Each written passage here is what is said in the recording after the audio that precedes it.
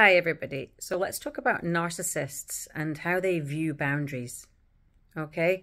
Now, generally, boundaries are seen as an attack by somebody with narcissistic personality disorder. They literally think, what? How dare you? Like, just because you've said, stop. Don't do that. I don't like that. That hurts me. I view that as stalking. I view that as harassment.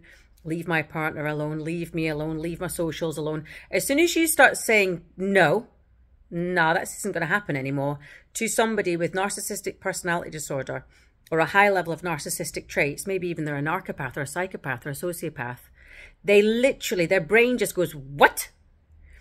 And very quickly, right? Very quickly, they'll reframe that and they'll decide that you're harassing them. You're abusing them. You're insulting them. You're rejecting them. You're taking control. How can you take control? I've got to have control. Control has to be mine. All of it. All of the time. You don't want me in your life? What? Why? I'm fantastic. I'm an amazing person. I'm a victim. You've hurt me. All that. That's all going, we will, right? In a narcissist's head. When you do something as simple as make an attempt to protect yourself, protect your peace, protect your liberty, protect your own decision-making, protect your mental health, protect your social media, protect your income, protect your family, protect your relationship, protect your kids. So when you say no, stop, go away, or anything as benign as that, right? The narcissist will retaliate because they felt the agony and the pain of you taking control. Okay, so they're going to retaliate with lies, false allegations, exaggerations, verbal attacks, the smear campaign, stalking, harassment, trolling. They're going to either be super vulnerable, right, to try and get support for this whole new narrative that you've done something to them, right, when really you've tried to get away from them, right? Or they're going to go into, I call it, attack kill mode, which is the stalking and the smearing and the harassment and the nasty posts and nasty memes and getting their friends to attack you and do all that sort of stuff. So they're going to go one of two ways. Sometimes you'll get a particular type of narcissist that can do both, right? Because they can mask themselves so skillfully, because they've managed to do it for so many years, that they can play the vulnerable card, the victim card, right?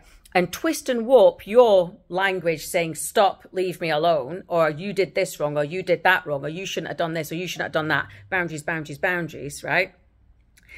And they can be vulnerable, but actually they might be living a totally secret life online.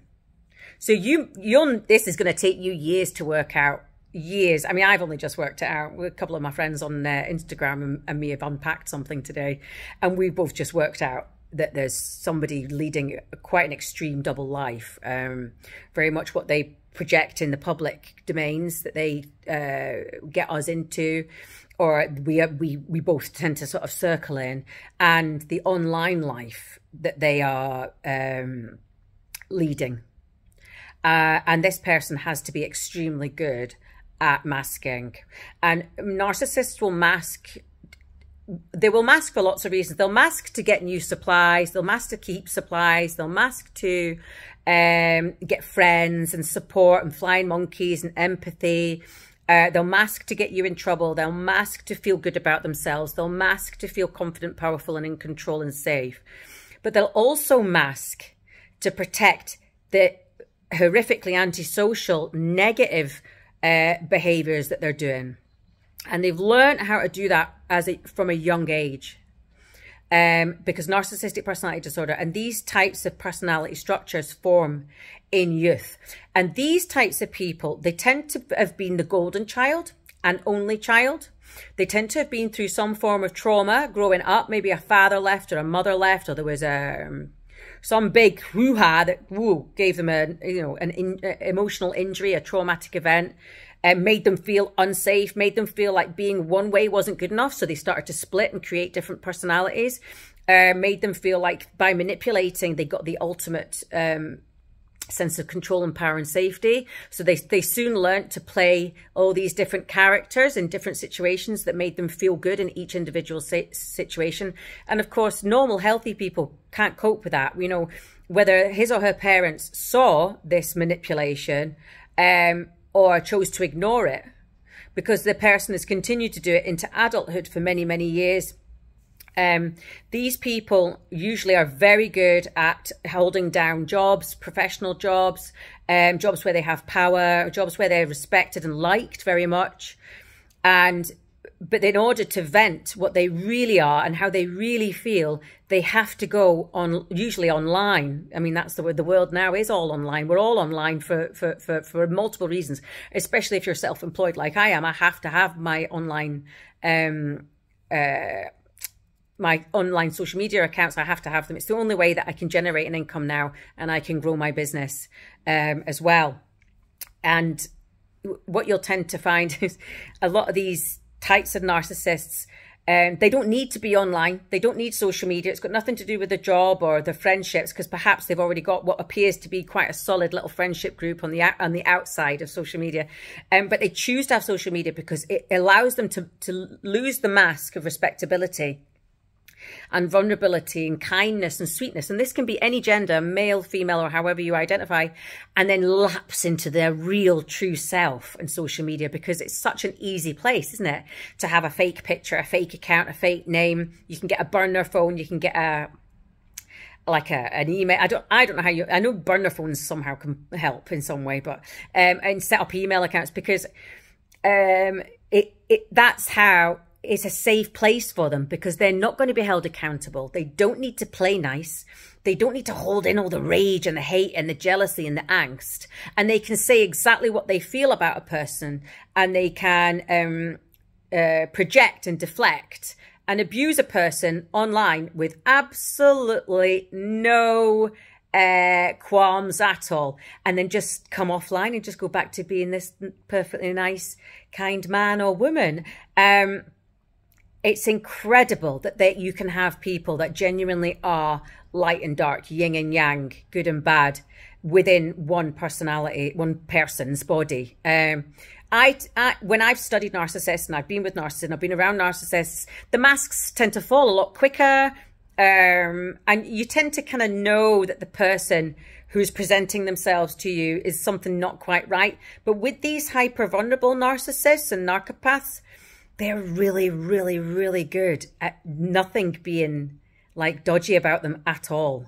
They really do blind their followers and supporters with the vulnerability. They're so vulnerable and so sweet and so nice and so hardworking and so good that people become almost gaslighted into it. It's just not possible that he or she could ever be doing this to this other person online, or it could be cheating, or, you know, whatever their secret life is. I'm talking about online secret lives and boundaries, but it's when you put a boundary up against this person, whether you're a friend, a colleague, a partner, or a parent, a sibling, that you see the true self, because you have triggered the monster beneath. You have triggered their insecurity and their rage and their anger. And I think I've triggered somebody's in the last few days, because 5 Cora troll accounts have been set up all by the same person, the same stuff, and same defensive stuff, same offensive stuff, same abusive content towards me, just in the last few days. So I track that back, and I'm starting to piece things together a little bit, unfortunately.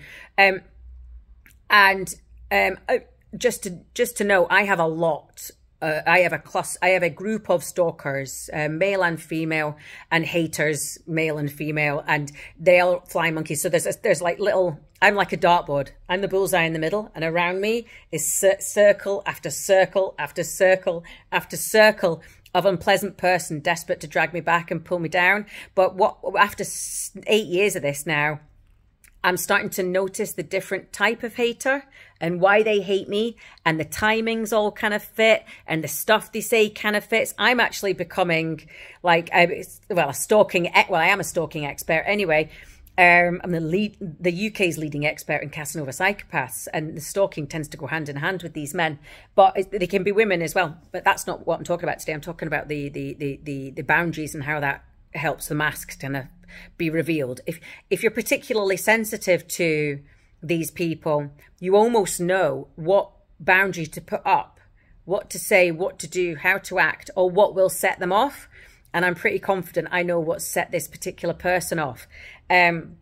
So the 5 accounts I've got screenshots of them all. I've reported them all. Some of them have been removed by Cora. Some of them, the person themselves has panicked and removed it. But the way that Cora works is you can see the previous activity and the edits, even if the troll has deleted it. And I know how to work Cora because it's one of my biggest business platforms for the stuff I do.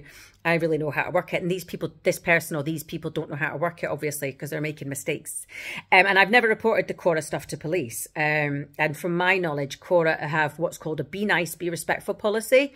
It's not like Twitter. So my Twitter troll, who I think is a different person to this Cora person, and my Twitter troll has got away with it because Twitter has it's called freedom. They call it freedom of speech, that you can say and do anything, no matter how criminal it is here in the UK, no matter how disgusting and offensive and traumatizing it is for me and other people. Twitter just go back to the police when the police put a psychoms in and say, but we pride ourselves on freedom of speech, and the police just go and give up, right? But Cora are different. Cora are really strict, and they're really good at dealing with trolls and abuse and stalking. And I've never actually tested that out and reported it to the police. But because this has all happened circumnavigating a certain event in the last wee while, right? The police, I can test it out when I go to the police with all this stuff. And we can see if Cora are willing to play ball, and we can find out who's behind these accounts. So the person that's behind these accounts has made a big mistake, because not only have I worked out who it is, with the help of my friends, we're now in a position to deal with Cora with it. So it'll be interesting to see if they stop now. Because if Cora are willing to engage with the police, you're in a lot of trouble, and you should really have just left me alone and just stop. Which is all I've ever wanted, really. I don't want revenge. I just want you to stop and leave me alone and let me get on with my life. So let's see what happens next.